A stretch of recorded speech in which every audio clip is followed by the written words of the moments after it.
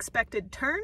Unfortunately, I didn't vlog the entire experience, but I lived to tell the story. So this is the story about how I almost chopped my thumb off while camping an hour-and-a-half out of service alone.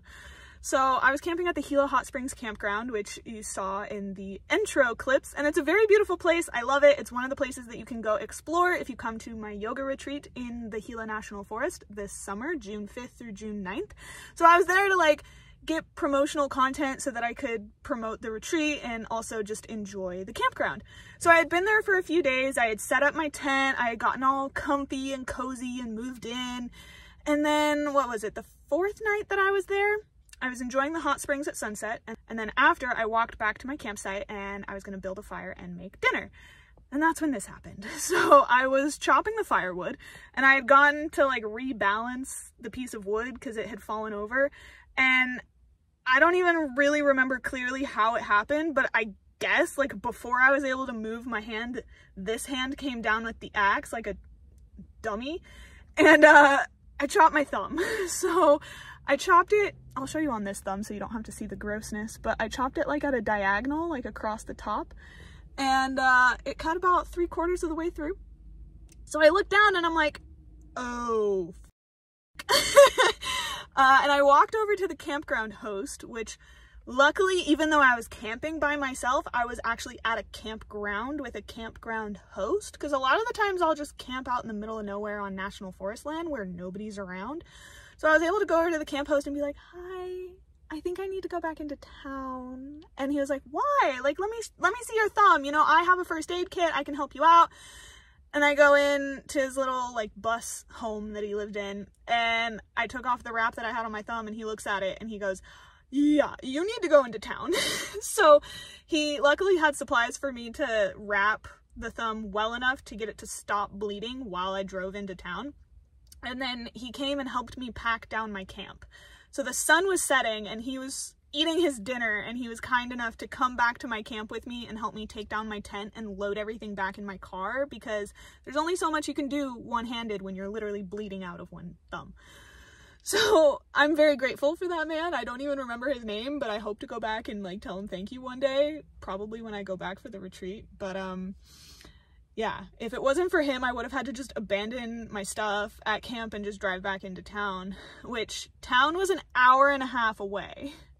So once he had finished helping me pack my car, he asked me, he was like, are you okay to drive? And I was like, well, yeah, like what other option do I have? Because I didn't want to just leave my car at the campground, and I also didn't want, like, I can't be a passenger in my car because it's so full of stuff. So I was like, yeah, I mean, it's my only option. There was no cell phone service out there to call for help. And if you've ever driven to the Gila Cliff Dwellings from Silver City, you know that the road is not the best. It's like a one-lane paved road, and at night it's really sketchy to like drive it because it's super windy with lots of cliffs that drop off to either side. And so I was driving panicked, you know, trying to get to the hospital, but also trying not to drive myself off the side of a cliff. So I made it to the ER in Silver City. Shout out to Gila Regional Medical Center. All of your emergency room nurses were so nice. But yeah, I basically checked in and I was like, so I cut my finger. And the lady doing check-ins was like, okay, have a seat. The triage person will see you in a minute. And I was like, okay.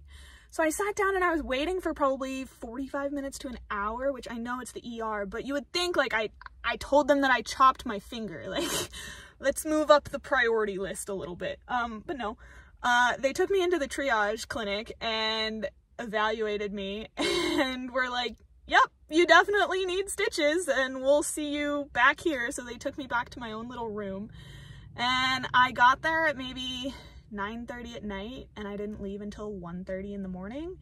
But like I said, all of the nursing staff was so nice. They kept coming in to check on me, and they were like, what happened? Like, tell us the story. And they were like always coming in to check and see like, what's it look like now? And they were like so interested in my wound.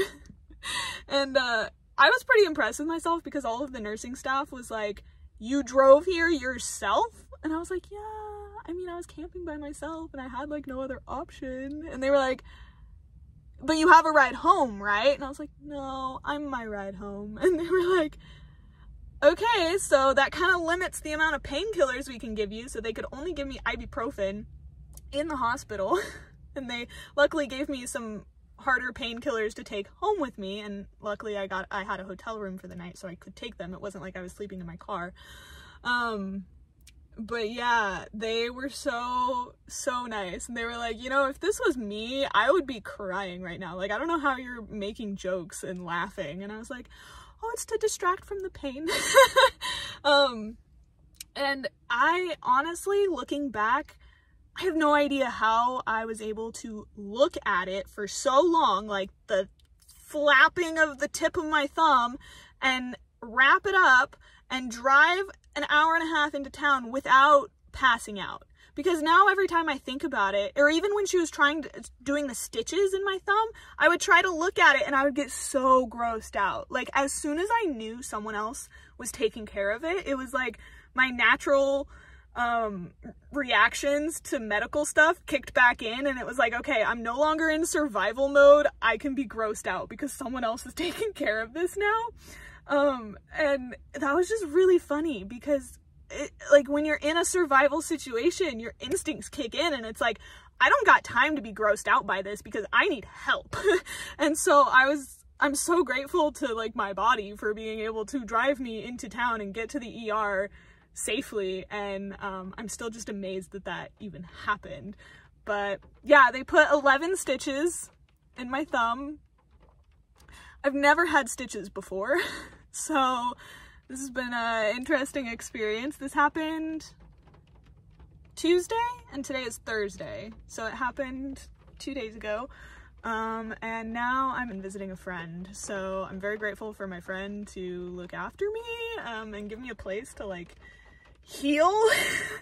But yeah, this is not where I planned on going with this video, but that's the story of how I injured myself while camping an hour and a half out of service and then drove myself to the ER to get 11 stitches. Probably the most crazy, wild experience that I've ever had. Kind of traumatic. Don't know if I'll be chopping wood for a fire anytime soon. And honestly, I was watching this like bushcraft video earlier today, and the guy was chopping wood for a fire, and I was cringing, like physically like wanting to vomit because I was like, oh my god, triggered. So that's something that I get to work on moving forward.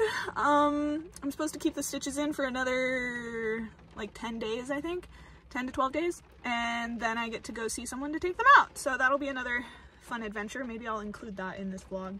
Well, it's now day 7 after chopping my thumb, and I will not be able to share me getting my stitches out in this video because I have to post this video and I have to keep the stitches in for another week maybe. I have to post this video now because I have a brand deal video that I agreed to before I injured myself that has to go out March 16th. I basically told the brand, hey, I chopped my finger, and they're like, I'm sorry, film the video anyways. So yeah, this is the reality of not working a real job, is you don't get real sick time or sympathy from brands. So I really didn't want to share this video until I had like a happy ending, but that's not the case. This is real-time update. I still have stitches in my thumb and it hurts like a motherfucker. I honestly would not have been able to film the brand deal video if it wasn't for my boyfriend's help. So I'm very grateful for that, and also grateful for him like letting me stay in his trailer right now. But yeah, this is not how I pictured my month of March. Let's just say that. But yeah, that's the story. And I don't recommend chopping your thumb off while camping an hour and a half out of service.